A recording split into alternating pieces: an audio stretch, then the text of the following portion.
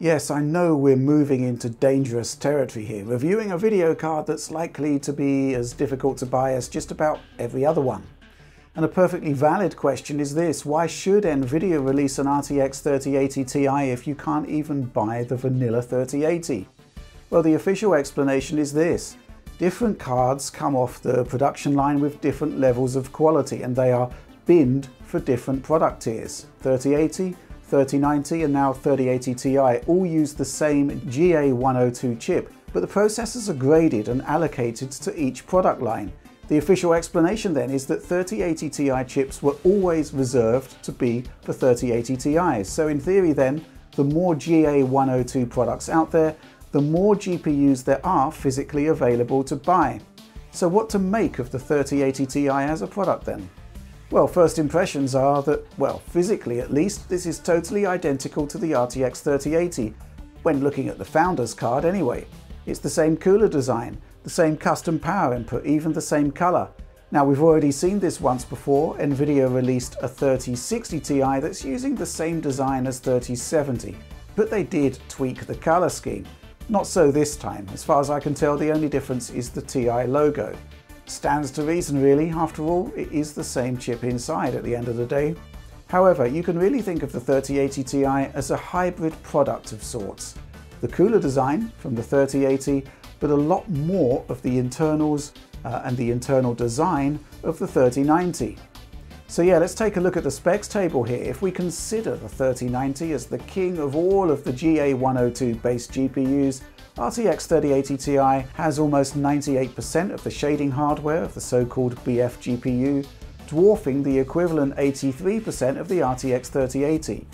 The Ti also gets the full 384-bit memory interface of the 3090 up against the 3080's 320-bit bus.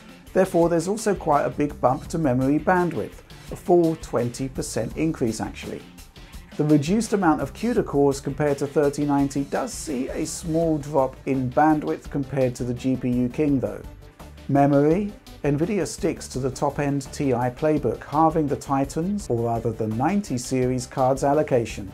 12 gigs it is then of the G6X variety. It's still lacking compared to AMD's 16 gigabytes on its big Navi cards, but only 12 or 24 gig options are effectively available on a 384-bit interface. Boost clock on the new Ti is lower than both 3090 and 3080, but the 1665 MHz clock here is as usual conservative.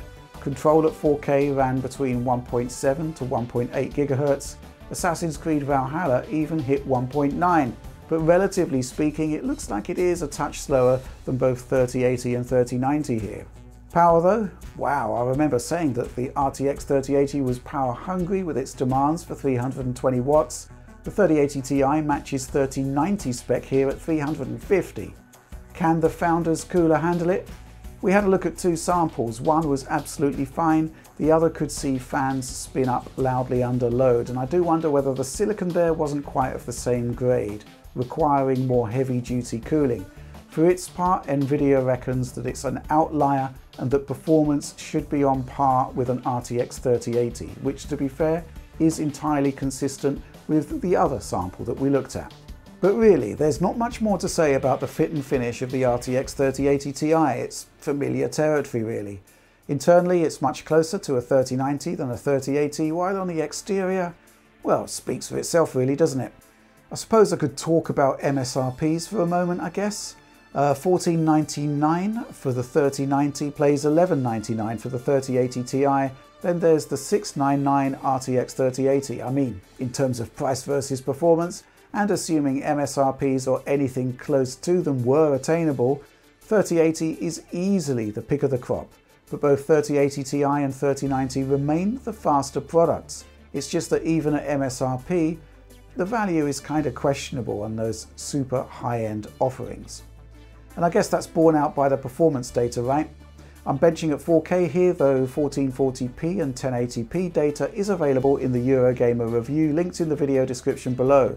In Doom Eternal here, there's an 11% performance lead for the 3080 Ti over vanilla 3080, while the 3090 hands in a paltry extra percentage point of performance. 3080 Ti also delivers around an 8-point lead over AMD's 6900 XT. When your minimum frame rates are so high though, it's hard to tell the difference, and you'll note that the graph lines on frame time there would require ultra magnification to tell much of a difference. If we look at prior generations though, 3080 Ti is a good 55% faster than 2080 Ti, while the comparisons against 1080 Ti on this title are mind-bending. I guess we should remember that 1080 Ti was much cheaper though back in the day, even inflation adjusted. But even so, 3080, pretty much the same price, and it blitzes it. Borderlands 3 does seem to like compute and to scale with it. 3080 Ti beats 3080 by just over 12%, while the 3090 is faster than the new Ti by around 3 points, which is pretty much the biggest uplift you're going to see between the two highest end Ampere offerings in rasterization performance. I'd fact 6900 XT as being on par with 3090, so 3080 Ti is just a touch slower. For the record, gen-on-gen scalability is still around 55% 2080 Ti to 3080 Ti, but this time the 1080 Ti, the Pascal card, can hold its own a little more effectively. There's a 2.26 multiplier to performance when comparing the new GPU to the old one. Shadow the Tomb Raider, and what I find quite interesting is that these days the 3080 runs this game as fast as the 3090 did at launch, meaning that the 3080 Ti notionally sounds faster. Now this sounds odd, right? But that's the benefit of driver revisions. When we re-bench the 3090, it's just under 2% faster, and it's some way ahead of 6900 XT. Gen-on-gen comparisons, a 44% boost to performance over 2080 Ti, and a 2.4 times multiplier to frame rate versus GTX 1080 Ti. Bit of an interesting point though, whatever optimizations were made to the driver weren't just applied to the new Ampere card. I saw similar performance uplifts with 2080 Ti as well. Same thing for Death Stranding, where I've typically referred to it being AMD friendly. That's still the case, but now, via driver optimizations, I noticed that both Turing and Ampere cards now run the game a little better than before. There's a 9 percentage point lead for 3080 Ti over 3080, while 3090 adds a mere 2.7% to the Ti's tally. This puts the high-end GeForce cards effectively on par with AMD's best. I don't have 1080 Ti data for this one, it kept crashing, but the 3080 Ti is 39% faster than a 2080 Ti on this one. Remedies Control next. No new boost to performance via driver optimizations here that I could see, and it doesn't really need it. A vanilla 3080 is 10 points to the better over 6900 XT, while 3080 Ti has a 12-point lead over its standard sibling. 3090 comparisons? Well, a 1.7% lead over the Ti, outside of the margin of error, but not by much. This is another game where the gen-on-gen boosts are appreciable though. 3080 Ti is 49% faster than 2080 Ti, founders to founders, and that does include the 2080 Ti's factory overclock. There's a 2.7 times improvement to performance up against 1080 Ti. So look, I think these numbers are quite profound really when you think about it. Pascal cards are the ones most likely to be replaced, right? So the increase to performance there is going to be pretty huge. That said, the 2080 Ti is still a terrific GPU. So I could go on really, but there's not really so much else to tell. A 3080 Ti is typically 9 to 13% faster than the 3080 in rasterization tests, and the 3090 always manages to inch ahead, albeit by very, very small margins. Performance differentials up against the AMD RX 6900 XT vary, but it's always there or thereabouts in most of our tests, and it's notionally cheaper of course. But it's not really comparable when it comes to ray tracing performance, where AMD is far further back in development than Nvidia, and where basically all of the available games were optimized on GeForce hardware. Benching at 1440p here with no smart upscaling techniques in play, Battlefield 5, which is pretty heavy with RT reflections, shows just a 7-point lead for 3080 Ti over 3080, while 3090 is a couple of points to the better against the new Ti offering. Even with resizable bar active on AMD and inactive on Nvidia, 3080 Ti is still 30.5% faster. With rebar off on both, the gap extends to 45%. Metro Exodus, a curious one this. Again, just a 7-point lead for 3080 Ti over 3080, while the 3090 still commands a larger than average advantage, 6.7% in my tests. Again, AMD is far behind here, with the 3080 Ti outpointing it by 37%. I should stress that this is the non-enhanced version of Exodus. We'll be updating our test bench suite in the fullness of time. Finally, control. Again, I see the 3090 punching above its weight compared to rasterized performance, with the BF GPU delivering a 6-point lead over the 3080 Ti. And again, the Ti is just 7 percentage points ahead of the vanilla 3080. So this is kind of curious, as pretty much all of the ray tracing tests see the Ti sit between the standard 3080 and 3090, not skewed towards the higher end offering as we see in rasterization analysis. We'll end the performance test with a quick look at resizable bar. All of the tests we've seen so far have been with this off on both Nvidia and AMD hardware. Now, resizable bar is only available with some motherboard and CPU combinations. Effectively, rebar allows the CPU to address GPU memory far more efficiently, and this can produce some impressive performance wins. Now, I didn't look at this in a huge amount of depth, but Assassin's Creed Valhalla is interesting. At both 4K and 1440p resolutions, I charted a 5.5% lead with rebar active. This would likely rise at 1080p, but come on, I find the concept of extreme GPUs running at full HD to be kind of ridiculous. Borderlands 3 was interesting. I saw much more instability in benchmark runs with rebar active, and you can see the stutter on the frame time graphs there. And while this stutter can intrude into the benchmark when rebar isn't active, I simply couldn't get rid of it when it was enabled. Run after run, I'd still see the same stutters.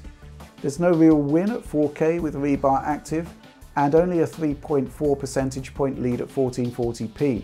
Finally, control. This does seem to be on the list of supported titles, but I actually saw a regression in performance here, like 7 or 8%. So yeah, not recommended for this title. Now, I'm going to add a gigantic caveat to these results by saying that I'm using an Intel CPU, Core i9-10900K, with an ASUS board that does allow for resizable bar. Typically, Ryzen 5000 seems to be used for benchmarks, and I note that even Nvidia itself now uses a Ryzen setup for benchmarking in its own reviewer's guide. So maybe it's my system that's not optimal here. But yeah, I guess that's everything I've got to say about 3080 Ti performance in detail. And with that being the case, let's round everything up then. There are a few surprises really with the RTX 3080 Ti. It treads the path of prior Ti releases, this time nipping and tucking at 90 series spec, as opposed to what would have previously been called a Titan. You lose a few shaders, you halve the RAM, but you still get broadly equivalent performance overall. How equivalent? Well, the 3090 is between 1 to 3% faster in our rasterization tests, and around 6 to 7% faster with ray tracing. This is entirely consistent, on the rasterization side at least, with the old Titan versus Ti differentials, right? Thing is, the situation is different this time.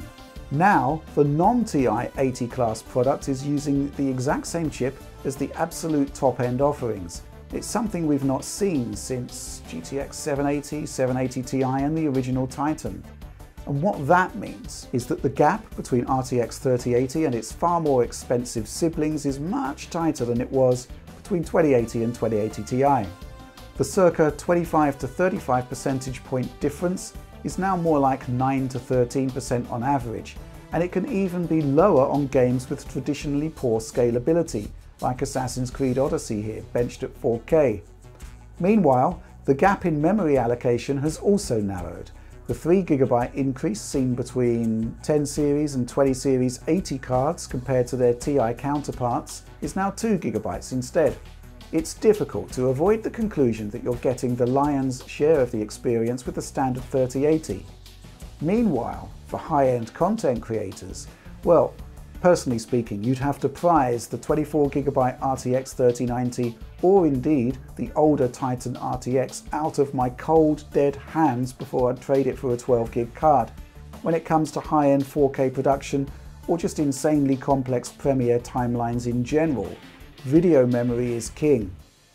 Ultimately, what you're left with then is a Halo product that's got more in common with the extreme offerings of old, a relatively small amount of extra performance for a whole lot more money. If this were a sane world where GPUs could be bought at MSRP, I think it's fair to say that AMD would still be in the game with 6900 XT. I think overall 3080 Ti is on par or faster, but really it's the ray tracing support and DLSS that would justify the extra money in comparison to that. Thing is, well, DLSS kind of makes the case for the standard 3080 even stronger.